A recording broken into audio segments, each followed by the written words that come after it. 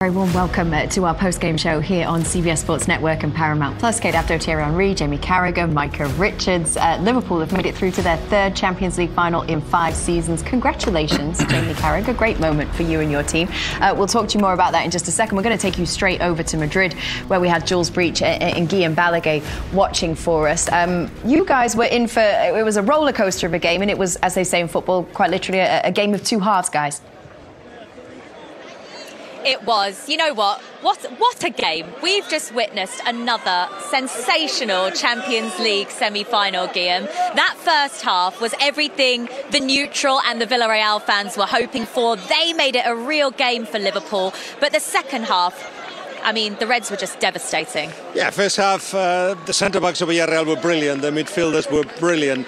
With the ball and without the ball, the attackers were attacking. Gerard Moreno didn't last long. I think after half an hour, really, he wasn't at his best.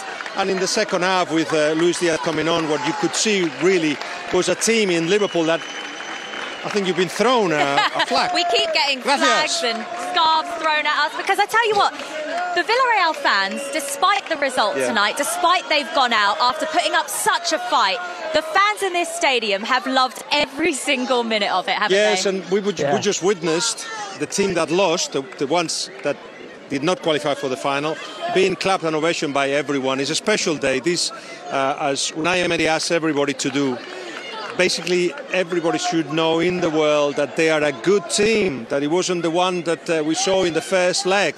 And I think everybody showed the quality. It's just that they're facing the best team in the world in the best form of the season. They put 1-2 gears up, and you could see it, couldn't it?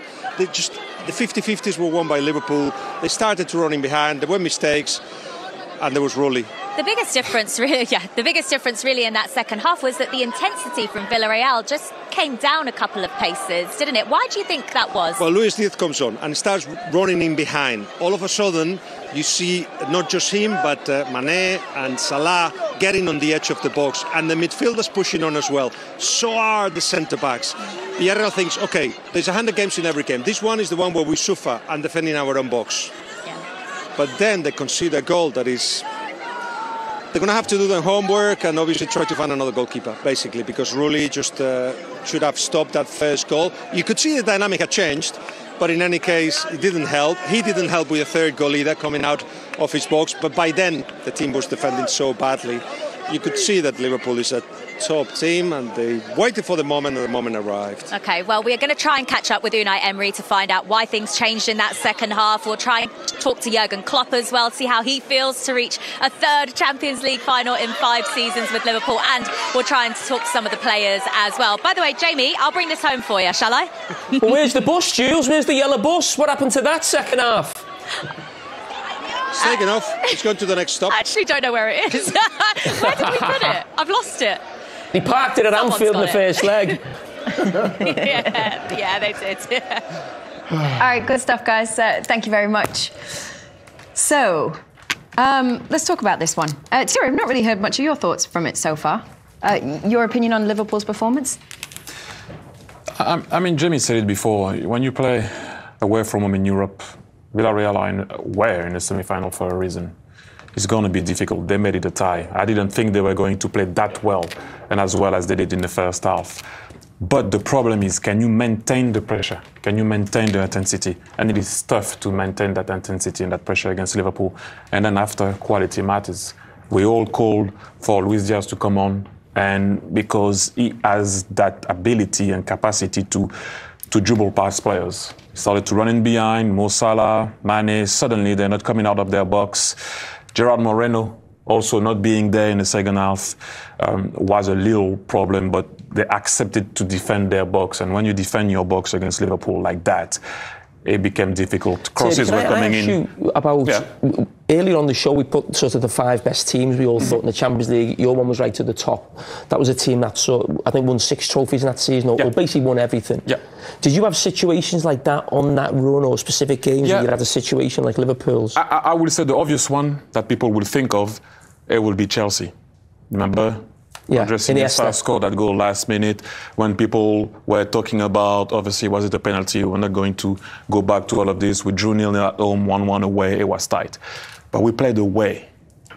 at Lyon. And I'm telling you, if we went back from that game, Lyon away, losing 3-4-1, it would have been normal. But we drew 1-1. People don't remember that game. But we drew 1-1. I don't know how, but we did, and we brought the game back to Barcelona, obviously, and we won. We scored 4 in maybe, or 3, if I remember well, in 20 to 25 minutes, anywhere, anyhow. But yeah, you go through moments during the season where a team that people don't expect you to suffer against, they play well on the night. And by the way, that Lyon team had Benzema in it for you to, just in case you don't know him, But Juninho, Benzema, they had a good team, and we suffered. We suffered big time against them. Well, you know what? You might be wondering, what's it like to watch a Champions League semi-final with our resident mean boys, Thierry and Micah? Well, we can show you, actually, because this is what was happening at our Heineken half-time moment. They were giving Jamie a lot of stick. Are they respectful? Look at it! Oh, man. Trying to find a tactic. Go for the throat. This is going to be still in Anfield. Oh, it's got to be. Liverpool, oh gosh! Come on! See it in Paris, the lot of yous. I'm going to Paris. Switch them back on. 5 efforts on target in the game. Offside. Sadio Mane's on his way and Rooney has come. Mane against Foyt. His left foot behind as well. Sadio Mane must score. Paris, here we come. Good night, Vienna, Villareal. Well, I want to give you another unmissable moment, right? Give us my drink, give us my Heineken now. This is a proper unmissable moment. Come here. And we're all having them. Everyone. We are all celebrating Liverpool getting to a Champions League final for the 10th time. Oh, we're all celebrating this. I don't drink. This is big news. I don't drink. I don't drink. You will be in Paris. No, I don't drink. I'm having that one. I will cheers with you. Come on. Right, let's... Kate, you're not having one, or... Come on. I don't drink. Well done. Congrats. I'll have 2 then. All the best. This is a proper unmissable moment. You're confirming all of Guillaume's preconceptions about... Oh, OK. Oh, hey, No, whoa. Whoa, that's not drinking, that's... Micah, you don't have to succumb to the peer pressure, Micah. Oh, gosh, wow. If you're going to do it properly. We've got another... How long is this going to take you, Jamie? What's he doing? Yeah, but to be fair, the mouth of Micah is like a tunnel. It's not that I can talk, but... You're still going to finish it? That was like kissing Jackie Connell. Cheers, man. Hey. Jackie Connell with a second See you in shout. Paris. The good news is we've got another hour of television to do as Jamie starts... Feeling a bit tipsy. Oh, did they not finish Micah, Micah, what happens in 24 hours if Manchester City get through? You know what? I'll be a sport. And, we're going to Paris regardless. I'm a team player. And that's I said, if Manchester City get through, what will I thought if they don't... You see how he's scared already? Oh, if they don't get through... It's not Heineken, we're on the champagne. If Man City don't get there. Oh, the DP. I've got to have the other one, haven't I? OK. Where are we going with this, Kate? I mean, It's a great question, Micah. I'm trying to figure out myself. You know what? We're going to go to a very quick break. We'll compose ourselves. Hello. Good evening. Welcome back. One beer down. We are back on air. It took Micah a grand total of 13 seconds. Wow! Jamie Carragher, 35. It always takes me longer. Blimey. You support responsible drinking, Yes, Kate. I know, we do. Okay, yes. Maybe this should be like the new arm wrestling. The drinking. Yeah, the drinking. Yeah. Well, listen, I'm in Paris. I'm going to have a good time in Paris. I'll have a good drink with anyone. It's whether this man's with me. I'll be there. To be fair, if you're slurring, people at home might not know the difference in the US anyway.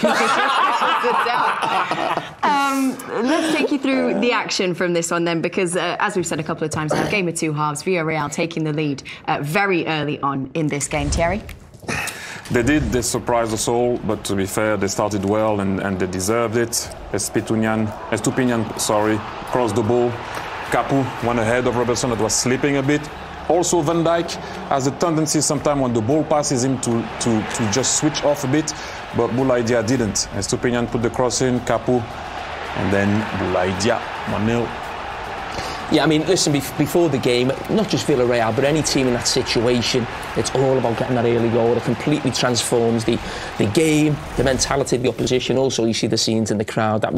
That's what they'd have spoken about, I'm sure, the supporters and the players before the game, wouldn't it? Getting that early goal and just changing the dynamic of the game. That's what you didn't want. You said that, the early goal, it would change it. Yeah, it did. And that's one of the few times I've ever seen this Liverpool team panic and really get nervous. And, you know, you've seen them even away at Man City. They conceded an early goal, but it didn't seem that sort of panic that we saw there in that first half and nervousness, because it was one of those games that if you lose it, that'd be remembered for a long time. We talk about this Liverpool team getting remembered, but to lose a semi-final to Villareal, having been 2-0 up, that'd been remembered for, as I said, a long time, a real long time. Even though this Liverpool team is a great team and win lots of trophies, people have always gone back to that. You said panic. Panic is what it felt like in this studio when the second goal went in. Have we got it? Yeah, but Coquelin, we've talked about... And Capu, he's a defensive midfielder, and it's a wonderful ball with his left foot. And if you just look at Coquelin, he just jumps before Alexander-Arnold at that far point. He just times it just there, gets above him, and it's a wonderful header. It really is. And you think, at this point, it's game back on, because Villareal was so good in that first half, but they just couldn't keep the momentum going. Liverpool's quality really told in that second half. Oh, I thought we were showing the panic. Sorry, I kept waiting for the panic, but I didn't see it. OK, so then half-time, Jurgen Klopp makes the change that you guys were both saying was necessary, bringing Luis Diaz on.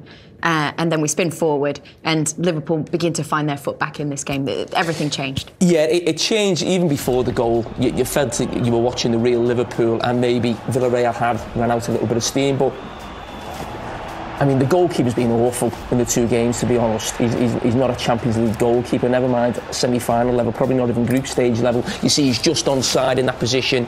I mean, to score from there is just not acceptable. It really isn't, but you could feel it was coming. It felt like it was a matter of time. Maybe wouldn't expect it to be Fabinho, really. He's a defensive midfield player, but they didn't have to ask enough questions of the goalkeeper in the first half. As soon as they did in the second half, the game was over. I think it was clever from Fabinho, though, the way he looked like he was going to cross. Took that an extra, just a moment, and the keeper was a little bit off balance. And when he struck, it was an okay strike. The keeper should do better there. And when we were talking at half-time, you had said that Diaz would be what would change the game for Liverpool. Why did you think that would be the case? Well, it was an obvious one. Obviously, you're not going to take Mane off this field, off that field, and Salah. And I think that Jota is a very good player when the team is dominating. When you put crosses in, he can appear. But when the team is putting pressure on you like that, you need a guy that's good on the ball, that can dribble, running behind. Mane and Salah will give you that, but when he came on, he just changed the game. His capacity to get off player, to get in the box like here, and what a cross from Alexander-Arnold, by the way. But suddenly they started to fear him. Good in 1v1. He was keeping the ball well, turning well, holding it well, and obviously. Can you talk me through that movement there, Thierry, please? Well, the striker there. You can see that this guy is on a mission since he's at Liverpool. He never won anything with them yet. And he wants to prove a point every time that is wearing that jersey. And you can see from where he's from in Colombia, you can see the desire he has to play in the Champions League. You can see that. It's almost, if we think, Mahrez De Bruyne. Yes. That's the exact same goal. But that guy, exactly what you were saying, Jamie. He came on not thinking about quadruple or losing or, oh my gosh, we might be in a situation where it can be shameful here if we lose. He just wanted to help his teammates and make the difference, and he did. I mean, we talk about, you mentioned, Kate, why would you bring him on? He's in Liverpool's best team. He should have been on from the start. Now, it may have been better, the situation, because maybe he would have even found it difficult in the first half, because it was difficult for everyone how well Villareal played. But he is in Liverpool's best 11. It was a major surprise. It'd be interesting whether Jurgen Klopp would say why he picked that team, because Luis Diaz didn't play at the weekend. It just felt obvious he would start the game. Yeah. But he is better than all the Liverpool forwards at keeping the ball and running with the ball. Mane and Salah, even in the game in the first half, they can still give the ball away because they're so direct. Every time they get the ball, they want to go for goal, don't they? So they're not going to score every time they get the ball. So a lot of time, there's a lot of turnovers. When he's in possession, you always feel he's going to keep the ball. He's a lot better in possession than anybody else in the front five, and that's what Liverpool are really lacking in the first half. Let's take look at the next Liverpool goal then. Sadio Mane putting it out of reach. I think this just typifies Mane's game. He managed to stay on the side. You know, a lot of strikers would have just gambled and maybe gone a little bit too soon. But this is his composure.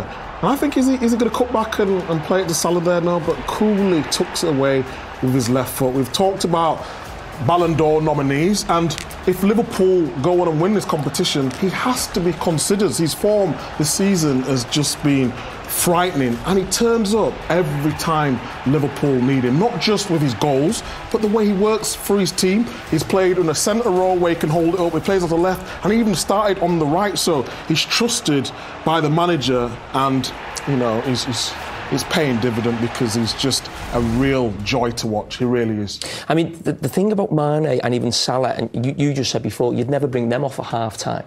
But even this run of games Liverpool have got, it almost feels like Jota and Diaz are getting swapped, and they're the youngest. So Salah and Mane, in terms of attacking players, they're sort of in the late 20s. And what they've been doing for Liverpool for 5 or 6 years is unbelievable. They play every game, they're never injured, and they just deliver. The consistency is just off the scale. Let's go back to Diaz again, because I know we have a package just showing some of his best plays throughout this game. Signing of the season, would you say, Jamie? Well, listen... One of them.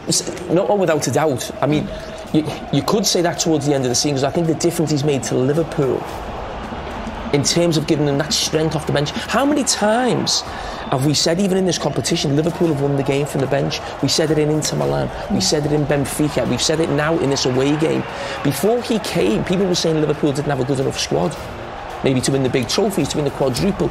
That one signing and the actual quality of him means that someone who was actually starting in your front three now goes on the bench. So Firmino's on the bench, Jota's on the bench.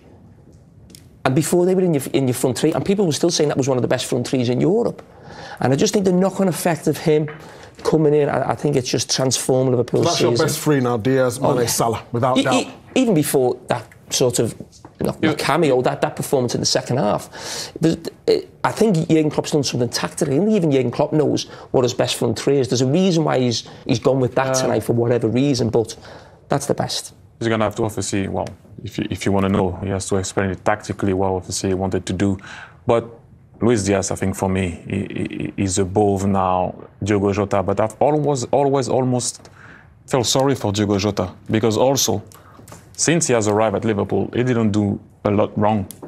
And this is how you win big stuff. As you mentioned already, but I'm going to repeat it, you win trophies with your bench. Salah will do Salah, Mane will do Mane, but today they didn't appear at the beginning. Mane appeared at the end, but they didn't appear much at the beginning. Luis Diaz changed it, and I know it was difficult in the first half. I remember how Liverpool turned the tie against Barcelona. It was Shaqiri and Divock Origi on the night. And more often than not, it will be the big guns. It will be the Mane and the Salah and those guys.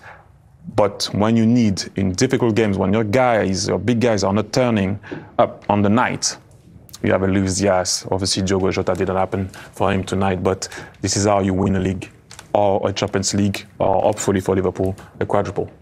Welcome back one more time to our studio here in London.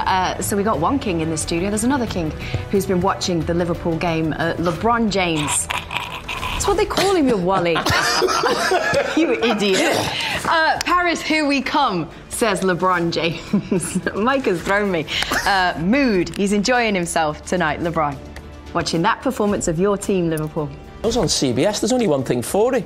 LeBron, if you want to come to Paris, you can join us and the CBS team, and you can be my guest. I'm pitch side, and I want you next to us in Paris. Give us the support that we need to win that 7th European Cup. Come and join us, big man. I felt very aggressive as an invite. Yeah. Was it meant to be that aggressive? LeBron, you're very welcome. Is he watching? Of course he's watching. He always watches on me. I would imagine so. Terry, you're a big NBA fan, right? You came in today in your Orlando Magic jersey. You love to watch the NBA.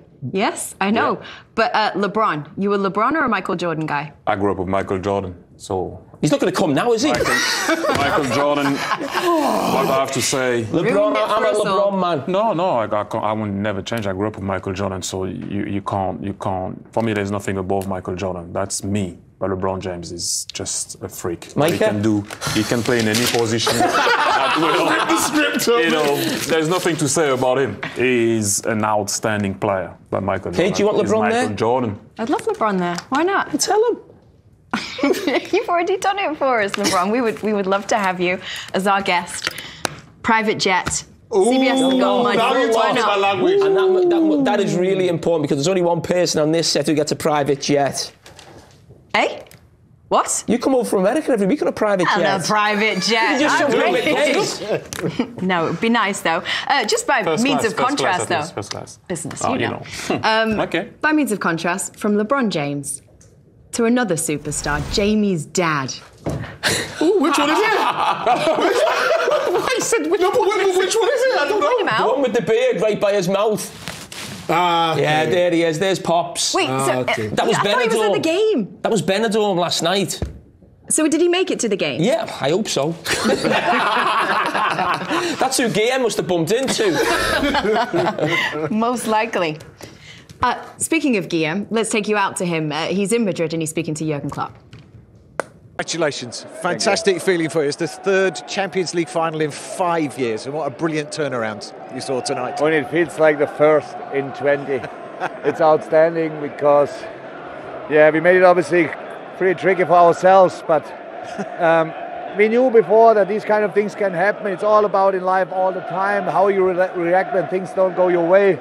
And getting the first goal after, I don't know, 2.5, 3 minutes or whatever, that's obviously, yeah, the opposite of what you wanted.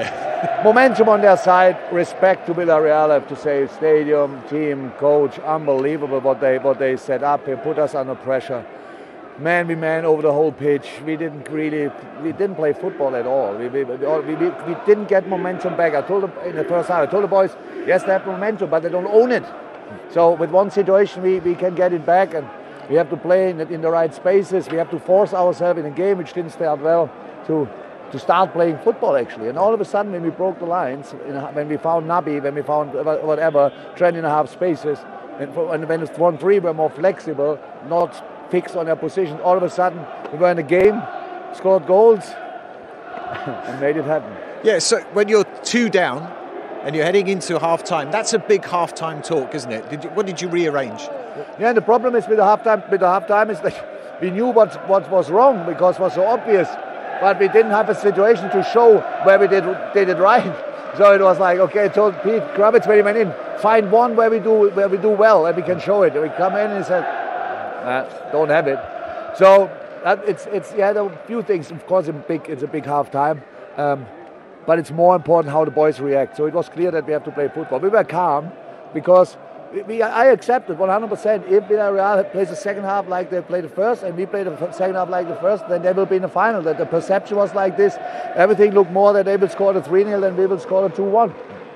But we are still here, so I think we could give it a try, and that's what we did. And Diaz had a big impact when he came in, didn't he? Yeah, but it was not about Diogo in the first half. We were just not flexible enough. Mo and Sadio were fixed in their positions, and Diogo kind of in a space, but we didn't find him there. So that's why we had to mix it through. Yes, and then obviously Luis, what a player he is, clear, but it's not about who came on, it was how we started them playing. And the pace was different in the second half. Did you ease off the press? I mean, that's what Rio Ferdinand was asking. Sorry? Did you ease off on the pressing in the second half? No, not ease off, but we had to change it. But what we did was just that Diogo just went for whoever, and we were not ready. The rest was kind of because they man mark. It's a typical symptom that they man mark, we start man marking, and all of a sudden they just pass the ball past Diogo, and from there Parejo could play on. Then that doesn't make sense. So we kept him slightly deeper and went from there. More compact. We had to be more compact, closing the half spaces, and going from there. And it worked brilliantly. So tomorrow night, you get a cold beer. Yes, I will watch it. Cold beer, feet up, relaxed. Yeah, of course, because it's anyway. Whoever it will be massive. And so, and that's now not that I would wish for one or the other. So it will be massive. And whoever wins tomorrow night or gets the result, will deserve it, and then we face each other in Paris. Superb. Thank you. Congratulations to that man, his 4th Champions League final. 1 with Dortmund, now 3 with Liverpool, the joint most of any manager in Champions League history, along with Ferguson, Ancelotti and Lippi. This lot loved it.